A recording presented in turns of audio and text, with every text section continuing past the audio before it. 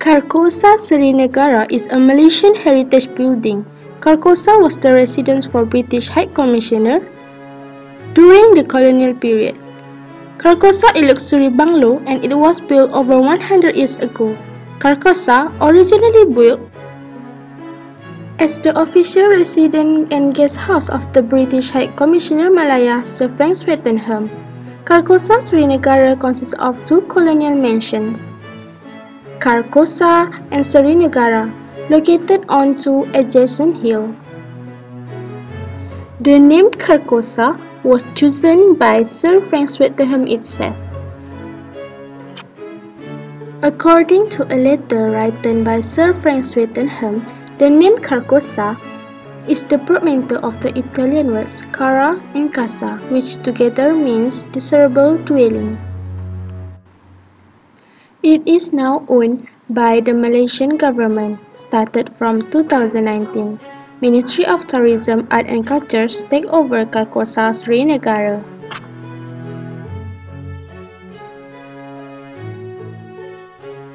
Carcosa Seri Negara is located in Perdana Lake Garden, Kuala Lumpur. Carcosa Seri Negara is located in its own 16-hectare landscape garden above the Lake Garden of Kuala Lumpur on the western edge of the city. With the nice landscape garden, Carcosa is just a few kilometers away from the heart Kuala Lumpur.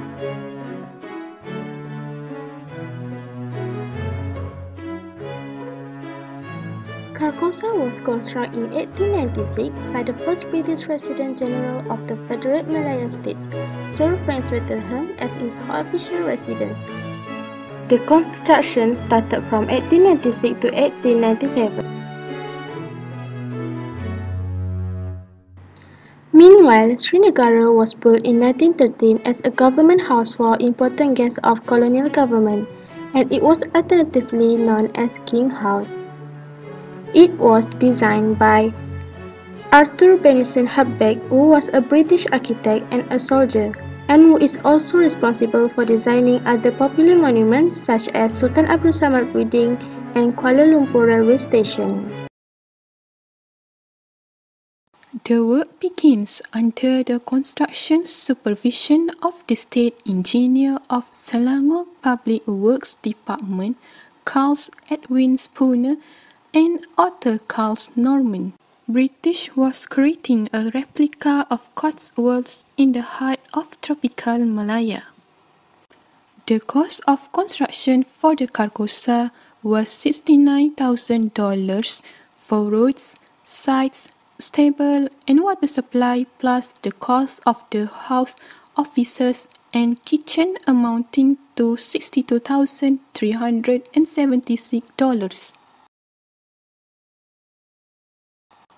An official housewarming party complete with a lavish fancy dress ball was held by Frank Swettenham to celebrate the opening of the new mansion on 29 August 1898, as reported by the Singapore Free Press and Mercantile Advertisers, dated 8 September 1898.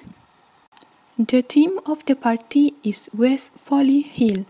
It was chosen was unaddressed letters, due to its wide and elevated book written by Swettenham, land overlooking the beautiful himself.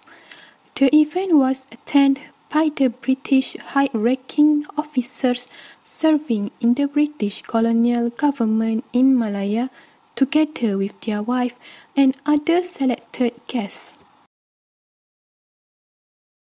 Both buildings, which are Carcosa and Seri Negara, were recognized as historical buildings in accordance with the National Heritage Act 2005 on 6 July 2007. The National Heritage Act 2005 clearly states its responsibilities and role in the field of conservation and preservation of heritage. This means various inheritance are subject to this Act and are given protection in accordance with the provisions that have been preserved in the Act. The need for protection and conservation is very important so that it can continue to be enjoyed and be a source of pride to the country. Seri Negara consists of two colonial mansions. The first is Carcosa, is being constructed in 1896.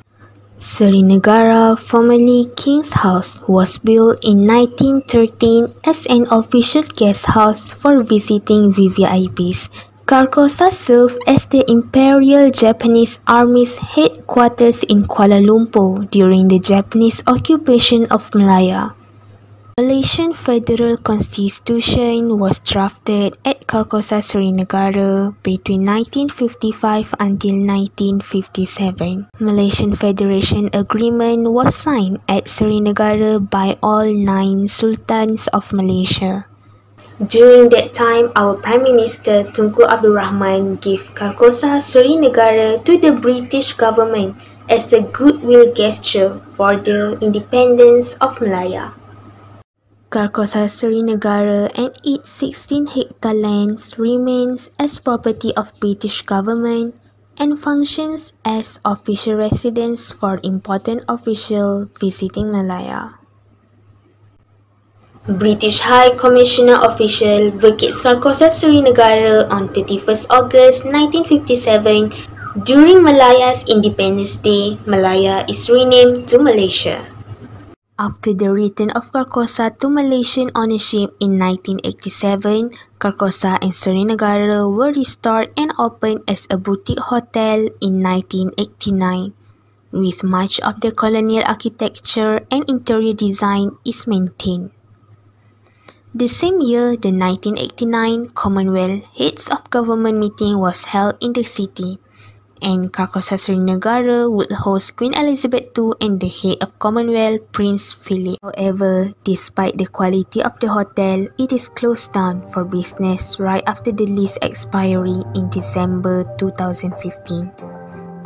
In addition, it is now under the care of the Property and Land Management Division of country's Prime Minister's Department. President of the International Council for Monuments and Heritage Sites of Malaysia, Datuk Haji Dara Abdul Majid said both buildings have been recognized as heritage buildings according to the National Heritage Act 2005 on 6 July of 2007, but it feels sad when it has been abandoned for several years. We got the opportunity to interview the former British Commissioner who is Sir Garrett Templar grandson today. Let us hear how he feels after visiting Carcosa Seri Negara. It was a wonderful experience for me actually. My grandfather sadly died 7 years before I was born, so I don't have a personal recollection of him. So this was lovely as a kind of, it provides a sort of, strange like a point of contact between me and him. I can kind of begin to imagine his history just by walking through where he worked when my father grew up. So it holds a very special place in my family history, and it's lovely for me to come and visit it and experience that myself. There is a popular mythos related with the Carcosa Seri Negara which is known as Lady in White. This mythos is told by local folklore. It has a ghostly appearance in a white dress, roams the Neo-Gothic and Tudor revival hallways of the Carcosa, and manifests the main staircase of the bungalow. Asian Heritage Museum Sudian Berhad AHM Chief Executive Officer K. Kitan told that the legend said that she is the late wife of the first British High Commissioner of Malaya, Sir Frank Swettenham. Tan also said that he has not any personal encounter with the Lady in White, but the true or not, the story just adds the color to the historic property. The purpose of construction was pure as the official residence and guest house of the British High Commissioner in Malaya. The idea to build this building in 1896 when Britain's first Resident General of the Federated Malay States, Sir Frank Swettenham, was suggested that an official residence must be built on a hill heading towards Jalan Mesara in an area of 1.618 hectare near to the residency building. For the present purpose of construction is as tourism attraction as it is changed into a museum under Asian Heritage Museum. The design of the building was largely influenced by Tudor and Neo-Gothic style with eclectic fusion. The style is said to be eclectic partly because it includes higher ceiling and wider verandas. The European style was augmented in this way after British architect and engineer observed that similar practice in Malay houses helped keep building cool. The building was designed by Arthur Benison Hubbard, who was British architect and a soldier under instruction for the State Engineer of Selangor Public Works Department, Charles Edwin Spooner. Unlike modern building in which the building is held up by steel or steel reinforced column, in Carcosa the walls support the weight of the building. Because of this, the walls are thick. In Carcosa, the lower walls are thicker than the upper walls. The architectural feature of Carcosa symbolizes luxury because it is located on a hill. It is also designed with guest room and various facilities such as swimming pool. The plans provided for a ground floor that could accommodate major social gathering and an upper floor with private sitting room, study and 7 main bedrooms, each with its own strength of veranda. The outside of the building were designed stables and several tennis courts. The floor finish in the main hall and piano room used imported tile from India. Carcosa Seri Negara also has symmetry and balance in their facade. Greek architecture utilized symmetry and propositions such as the golden ratio to design their building. This helped to construct a building which the entire urban centers is built on the symmetry grid pattern as in the sign of rational orders. The pediment in Carcosa and Greek architecture is quite similar. A pediment is an ornamental triangle formed by typical low-pitched gable roof used to adorn a building main entrance. The triangular areas of Carcosa building designed in plain, hence relatively less decorative element open in the Carcosa. Pediments are traditionally considered as real building feature which also been designed in the Carcosa. In addition, a tablature was designed for the roof of Carcosa building. The architect of Carcosa inspired this entablature by the roof of Greek temple. The decorative pattern on the entablature found in Carcosa looks much similar to those in Tudor Revival architecture. Moreover, columns in Carcosa also designed like a Greek architecture.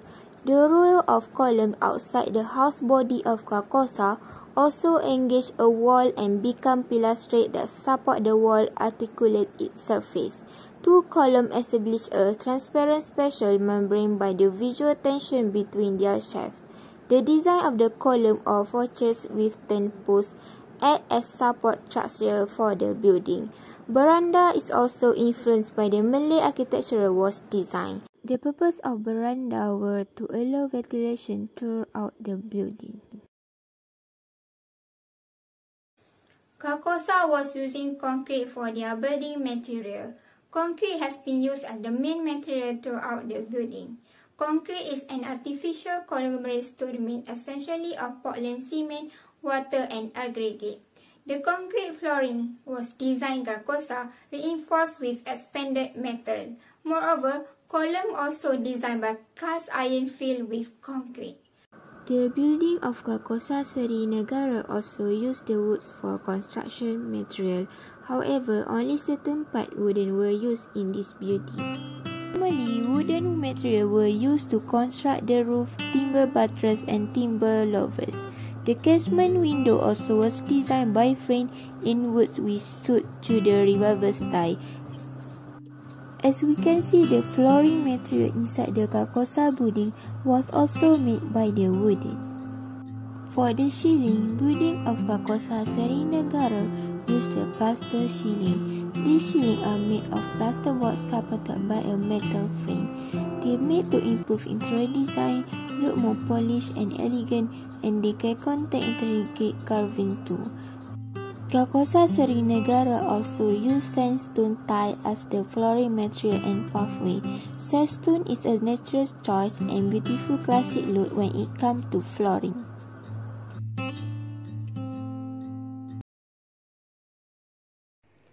The construction of the building is Tudor revival. The principle of architecture is symmetry balance. The building is actually a symmetrical Greek architecture, utilized symmetry and proportion such as the golden ratio to design the building. This helps to construct a building which the entire urban as a sense of rational order. The construction method used for the Carcosa Seri Negara Building is half timbering. Half timbering was a Tudor-era construction method in which timber frame for the building will be constructed, but then the space between timbers will fill in with plaster or brick instead of more wood. Half timbering is a way of constructing wood frame structure with the structural timbers exposed. This medieval called timber framing. A half timber building wears its wood frame on its sleeve. The wooden wall framing studs, cross beams, and braces are exposed at the outside of the building, and the space between the wooden timbers are filled with plaster, brick, or stone. Originally a common type of building method in 16th century, half timbering has become decorative and non-structural. Flying buttress to build up taller as they could easily spread the weight of building height. Point arches, that means to be both support system and a decorative feature. Using arches open up possibility of having vaulted ceiling in neo-Gothic style with the ability to have larger windows to create light interior. Casement windows grouped in a row of 3 or more that frame in wood which suit Tudor revival style. Porches with or columns act as a support structure for the building.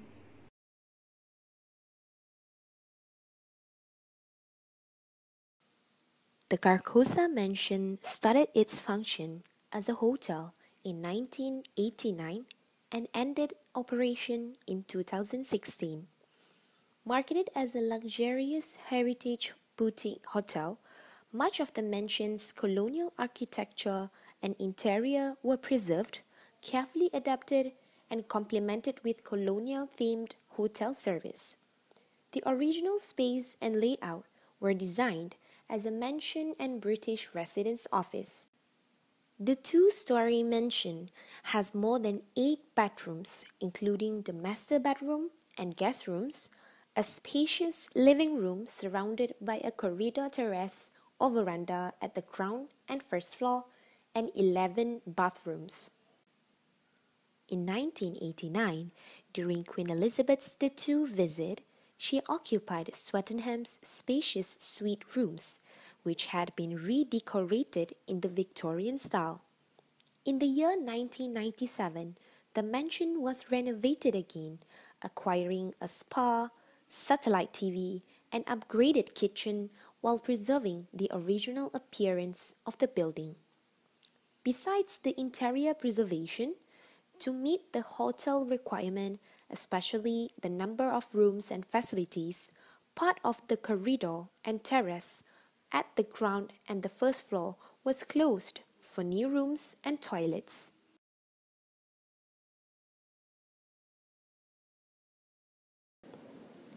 The historical evidence of Carcosa's interior features was challenging to trace. Most of the historical documents, such as old photos, captured the exterior part of the building architecture. However, through the investigation of the function of the original space and rooms, the interior features of this building are luxuriously tailored to the status of the residence for the British Resident General. The ground floor lobby area was built with a stunning wooden staircase. Since the building was influenced by the Tudor style, most of the interior decoration elements were from wood. The ceiling beams, window and door casings, wainscots, and staircases tended to be dark and heavy, made of hardwood, finished with wax. Based on the site inspection, all wooden elements, especially in the lobby area, were painted in cream, and thick paint had covered the carvings, the surface of the staircase, newel post, and cap. This is due to the new user wanting the interior scheme of Carcosa to be appropriate with the new function of Carcosa.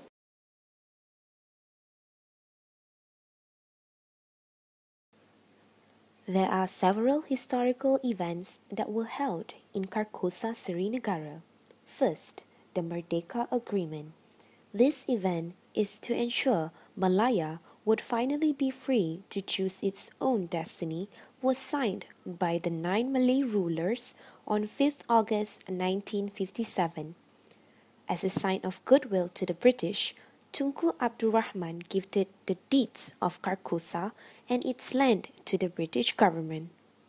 Second, the 1989 Commonwealth Heads of Government meeting was held in the city, and the Carcosa Seri Negara would host Queen Elizabeth II, the head of the Commonwealth, and Prince Philip. By coincidence, Hollywood was looking for the right place to shoot its latest blockbuster, which is Crazy Rich Asians, and the colonial charm of the place led them to use the building as the home of Nick Young, the hero of the movie.